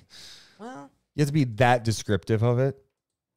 I mean, picture it. Do I have to picture it? I don't want to picture that. Anyway, bed is clean tonight. Okay, it is a massive. We can't understand. I mean, it's a massive week for the Sacramento Kings. I mean, every game is big here, but these two at home, and I hate the fact that this is on a back-to-back, but I'm glad both teams are going to be on back-to-backs. The Kings have it easier because they are at home for a back-to-back. The Mavs have to travel from Salt Lake City to Sacramento. Yeah. But then that second matchup, there's time. It feels like a playoff series a little bit. Where you've got that gap in between. And I think right there, Deuce, that's a great test. And it's telling to be like, okay, if the Kings were to make the top 6 in the Western Conference, would they even be capable of being a good postseason team this season? Last year is just such a different vibe, such a different feel. And this year it's like, I don't know. I don't know what they're capable of. They know what they're capable of. And I finally do feel like there's more structure and consistency within the rotation. Obviously not in that Wizards game. Mike Brown had some short leashes for people, didn't like what anybody was doing in that game. And that's not what goes down in the postseason, though. Don't ever take Keon Ellis out of a game again, Mike Brown, you son of a gun. You tell him. Just saying, that was irritating. Get him. Morgan, I have some topics I want to get to, and I want to ask the chat too. We're calling it NBA thumbs up, thumbs down. Okay. The first one, let's stick with the Rockets. Thumbs up, thumbs down. The Rockets are a legit threat for the play-in. They've won 8 in a row. They're just a game and a half behind the Golden State Warriors. Thumbs up. Thumbs up. I mean, I stretch alone. This last 8 games, they've been awesome offensively. I think the biggest difference is Jalen Green, who has struggled. It looks like he hasn't found his way. There was talk that they were maybe trying to trade him to get Mikal Bridges. During this 8-game winning streak, he's averaging almost 30 a game, and he's playing with that swagger again. They've got a good combination of vets with some young guys that will compete for Udoka. The offense looks like it's clicking a little Dogs bit. and Dylan Brooks. I just look at the Warriors. We watched that game. We're watching Warriors-Pacers last night, and the Warriors tried to play at the same pace as the Pacers. And it was cute. It was cute for the first quarter. I said to Morgan, I'm like, this is awesome.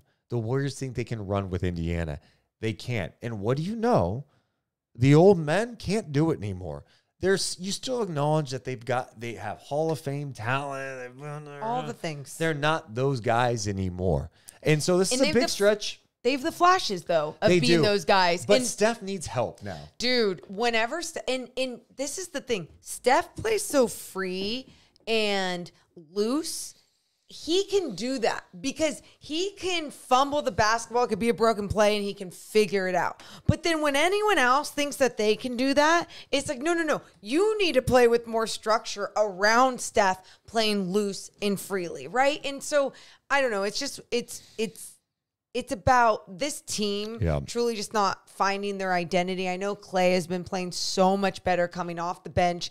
But then as soon as it goes to Chris Paul, which, by the way, I even said this to you yesterday. I was like, dude, what a great backup you have. You just go to Chris Paul. But then you've been noticing more and more of the age stuff when it comes to that. And the biggest reason, too, you look at the Warriors schedule coming up here, and you're like, do the Rockets have a chance? Well, yes, because the Warriors schedule at Minnesota tomorrow, at Miami, at Orlando. Those are 3 tough games. Yeah. Then they get a little bit of break. You get at Charlotte, at San Antonio. They play the Mavs, a matchup with the Rockets that will be massive. The Mavs again.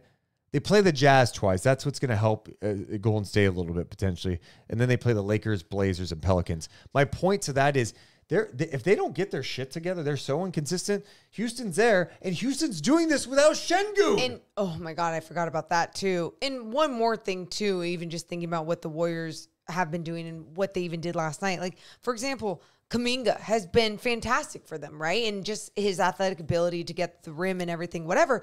But then there's these moments where you see his youth too, where it's like, why isn't Steph Curry taking that shot? I know you're feeling confident and feeling yourself, but there's 30 seconds left, within this quarter or whatever. You got to make sure to create for Steph Curry. You want Steph Curry taking that shot. So you just see the difference, the age gap, and then you see the flaws within it. And then there's times when it really works well for them too. Jalen Green had 41 points for the Rockets in their win over Utah, who's playing a lot of young guys at this point. Fred VanVleet had 34 points. Damn. So the Rockets are moving up, man. They've been hot. They're playing some competitive basketball right now.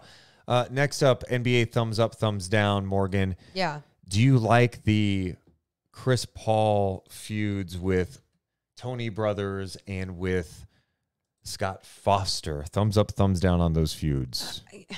I'm going to go thumbs down. I feel like sometimes Chris Paul just seems kind of like an ass. After the game, here's what Chris Paul said about Tony Brothers after getting ejected with like 6 seconds to go when the game was already decided. Here's what he had to say. Just to get out of the way, the technicals and the one at the end, what led to that? Did it seem like they were looking for a technical? What happened there? Oh, man. Old Tony. He's talking to me, I talk back. I called him a TikToker. I got a tech. That was the last one? No, the first one. I just said TikToker. Gave me a tech. Was there? Second one, I just said that's too much power. You know what I mean? He gave me another tech. TikToker meaning? He the judge, the jury, and all that. He is referencing something that Tony Brothers said. I guess Tony Brothers did an interview, and this is from that clip. I don't even really care too much for basketball. I don't even really. That's not even the full clip. I'm trying to find the full clip. He said, I don't care too much about basketball. It's like, wait, what? That's what Chris Paul ended up sharing on his IG story last night after the game. Oregon was Tony Brothers. I don't even really care too much for basketball. I'm the judge, the jury, prosecuting attorney, defense attorney, everybody. Right. See the judge, the jury, Chris Paul, first team, all petty. Chris Paul, I think, here's my thing with Chris. What's your thing with Chris? This thumbs down on it because, like, he acts like he's so innocent in this shit. That's a good point. He's just as bad as, like, Scott Foster or, in this case, Tony Brothers. Tony Brothers, you're rejecting the guy with 6 seconds to go. What are you doing? Yeah, thank you. What are you doing? Tony Brothers, I think it's time to go. Well, and he doesn't love basketball. You don't love that's basketball, for and you're sure. an official. And you could tell it. You see Tony Brothers at a review, the best officials. Oh, my God. Let's say Zach Zarba, the dreamy Zach Zarba. There's a challenge on the floor. Dreamy. He'll come up to the desk, look at the camera. Look in your eyes. Looks so just it sucks you in a little Oh, bit, right? it totally does. It's like after review, it showed that the legal position. Let me read. Yeah. Oh, okay. Be Zach Zarba. Hey, babe. No. Oh, God, no. Zach Doesn't he kind of? That's what it feels like he does in the camera. Abuse No, but with his eyes, he says that. Then say it with your eyes. Okay. After review, it showed that De'Aaron Fox was not in legal guarding position on the play. Therefore, it's an offensive foul. Blah, blah, blah. You know, the explanation. Talk Tony to Brothers me, will go. honey. Challenge is confirmed. Unattractive. What are we doing, Tony Brothers? Go away. It's so true, though. If you don't like the game, I don't want you around the game. I know. That's you know what I mean? There's too many people that love the game that want to be around it, and that like I'm totally with you, and that's where like I am thumbs down on this situation, but I'm like thumbs down to Chris Paul and Tony Brothers in this situation. Someone mentioning something that happened with Bull tonight. I'm not familiar with it, so drop a link if you know, because I would love to talk about it. Next up, thumbs down, Morgan. How about this theory on NBA Reddit? JJ Redick will be the head coach of the Vegas expansion team that LeBron owns. Thumbs up, thumbs down. Love theories. Now, this person on NBA Reddit was making the point that it seems like JJ and LeBron are vibing a lot. Now they just launched their new podcast. Yeah. Watch that episode. Fantastic stuff. Do you buy that theory that JJ Redick will be the head coach of the Vegas expansion team that LeBron owns? Here's my thing. Why would I think even in that first episode that we saw of the podcast, of the new podcast with JJ and LeBron, they were kind of talking about coaching a whole bunch of rich young players out there. They joked about it, almost like they were in on the joke together. That's how I took it. Seriously? And remember, JJ Redick did interview for the Raptors job last year. That's a good point too. To me, I'm like, why would you want to do that when you could be a broadcaster and talk about the game? And he loves the game. He loves talking about the game. I love hearing him talk about the game, but I would understand if he did want to teach the game too. I've never understood, like, when you've got like a legit media job. JJ Redick is crushing it right now, right? You think about with his podcast, this new one with LeBron. Mm-hmm. He is on the A team for ESPN and ABC. He'll be doing the NBA Finals with Brain and Doris Burke. Dude, there's no pressure. You're loved. You go on First Take, and they do the debate stuff. You go at them and drop your wisdom about the game because you know it, you love it. You're trying to educate fans more. I love it. The second you become a head coach, that changes, right? There's pressure, and maybe some guys want that pressure. But man, do you have a good right now? Like Van Gundy, so good. Van Gundy had so many opportunities to go back to the league after losing the Houston Rockets job, he never went back to the league. Why? Because he had a cush TV job where he could just have his opinion. There's no accountability. Well, I mean, there should be, but here's the other thing too. I think sometimes with some of these guys, because I know for me, even when I stopped playing, it was about being in that gym still, though. It wasn't about just like putting on a suit and like talking about the game. It was about being in the gym, feeling the ball, being able to like create a better place for basketball players from what I had learned from my experience in basketball. And that was at a low level, right? And so I can only imagine what some of these people, and sometimes it's egos, other times it's just personality, and sometimes it's just wanting to inspire the next generation of the game, you know? My prediction, I think JJ Redick will be an NBA head coach. Whoa. I do. I think he's going to do it. And I think the timing with the expansion thing, it could just work out. JJ just builds his reputation on the A-team of ESPN's broadcast. He's one of the better guys to do it. He's super involved. All these NBA players sit down with him. All these young NBA players sit down with him and talk to him about the game on his podcast. He's building relationships there. As an announcer, one of the things you can do is you get to talk to the coaches. You talk to both head coaches, and sometimes you get extended chats with them. You talk about philosophy in the game, and then you kind of shape your coaching philosophy, right? It's something Steve Kerr did a lot. Steve Kerr was an announcer for a long time. He did the GM thing with Phoenix, then he went back to announcing. He was able to shape kind of his vision, not only from his previous head coaches, but just from talking to people around the league. I think JJ is going the same route. I don't know if he's going to be successful as a head coach. I think he's going to be one for sure. So on that theory, I'm going thumbs up. I think I would not be shocked. All of a sudden, LeBron owns a Las Vegas team and JJ Redick is the head coach. Fun theory, but I'm going thumbs down because I really enjoy the analysis and some of the breakdowns and this new podcast. Great X-Men in the chat says, damn, this is a long stream. You know what? We're cooking tonight. We're cooking. We're winding down a little bit too, but we had to hit some other NBA topics for sure. Saturday night, we're kicking it. A last one on thumbs up, thumbs down, NBA. Thumbs up, thumbs down. There you go. A thumbs up, thumbs down on Jokic's new tactic. He's been doing this a lot this year where when there's a questionable call, to give Michael Malone time to think about challenging it, he fakes ties his shoes to delay the game. While the ref is trying to hand him the basketball, right? To be the guy to pass it in. Thumbs up. That's basketball 100%. IQ to the max. That is understanding. Manipulation. I love it. And that's exactly what you need to do. And that's why we talk about like what some of these star players do.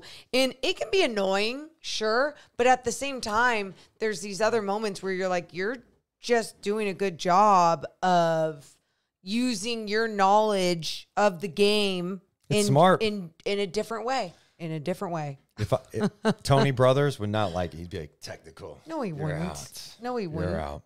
I would untie Tony Brothers' shoe while I'm down there.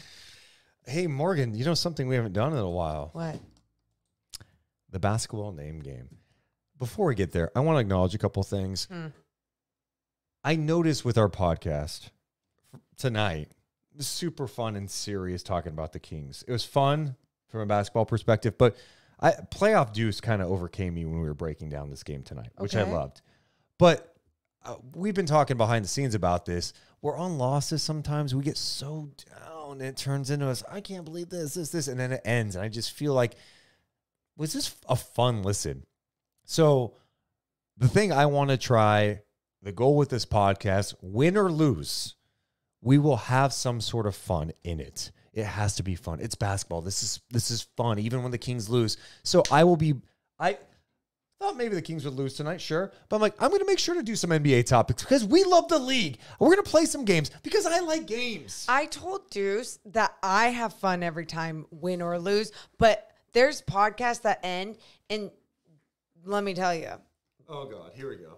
I'm just going to say, let me tell you. Yeah. That's it. Go ahead. I'm afraid. No. Go ahead. This guy, what? That wasn't good enough. Our Wizards podcast was not good enough. It felt like therapy. I'm just being honest. Wait, was our Wizards what happened at the Toronto one?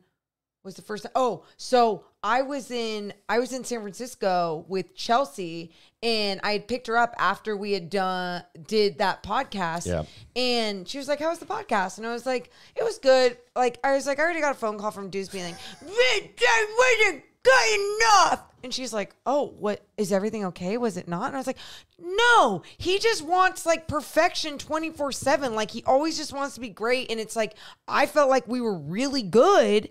We were really good. And like, then he just has to go back and listen to it sometimes and be like, "Oh yeah, no, like we touched on everything. I had fun. I think it was a good listen for people." Like he literally, you guys, we do this podcast after every single game, and he critiques every single podcast.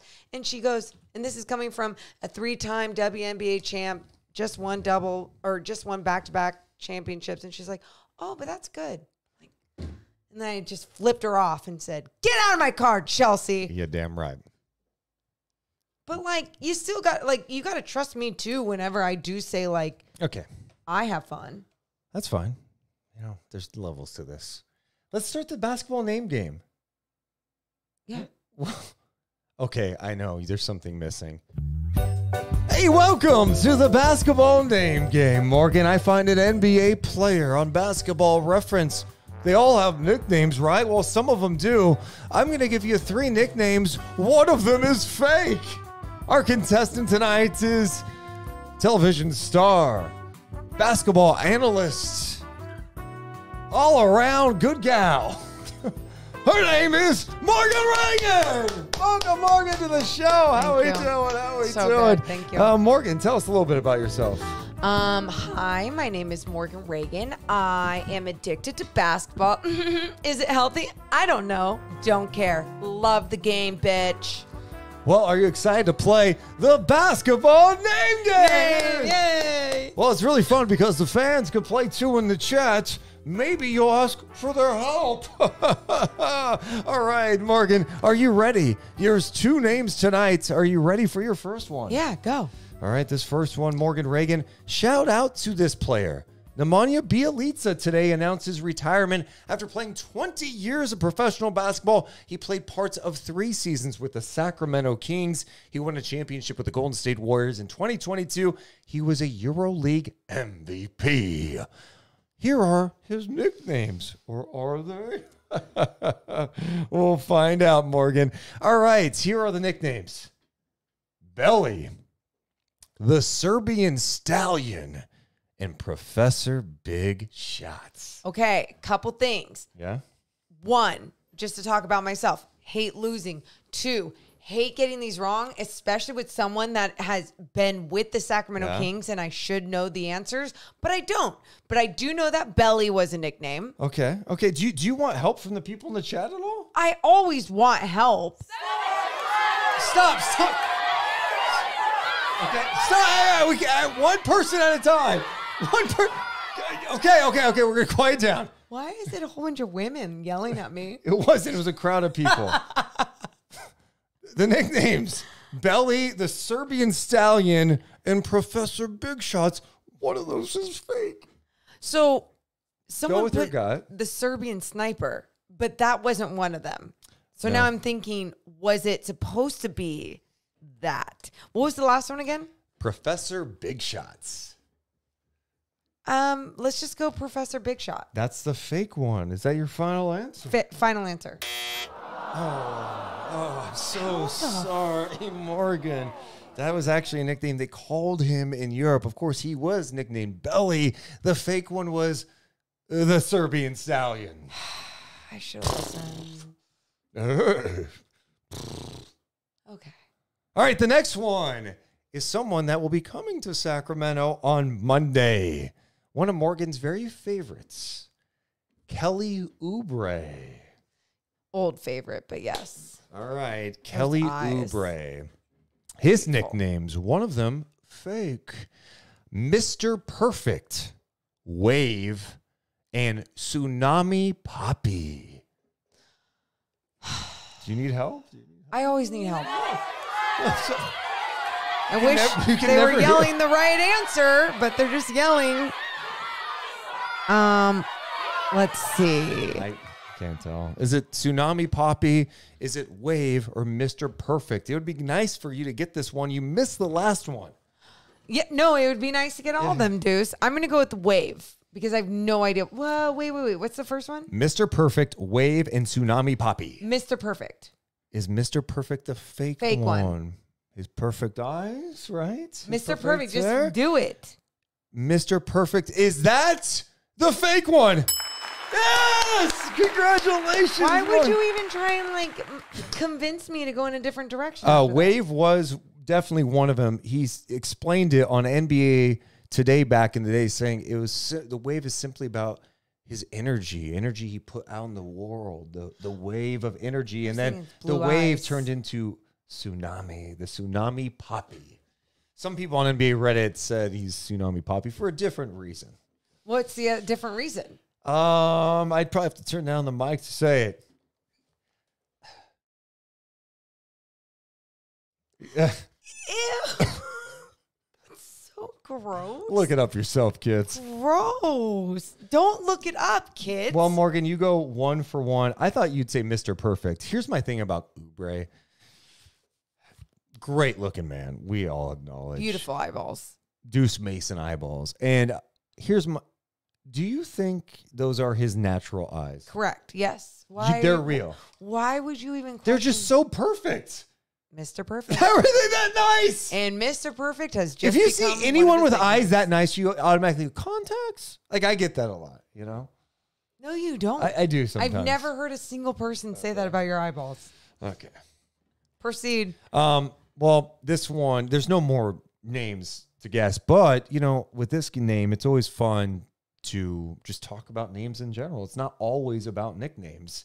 We want to talk about specifically a member of the Sixers, Ricky Council IV. He was undrafted in 2023, Morgan. Okay. He was picked up by the Sixers. Ricky Council IV.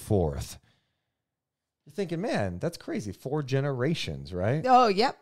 That's what I was thinking. I was thinking of nicknames actually right away. Okay, but Ricky Council IV, Yeah. 4 generations. His dad's name was Ricky Council.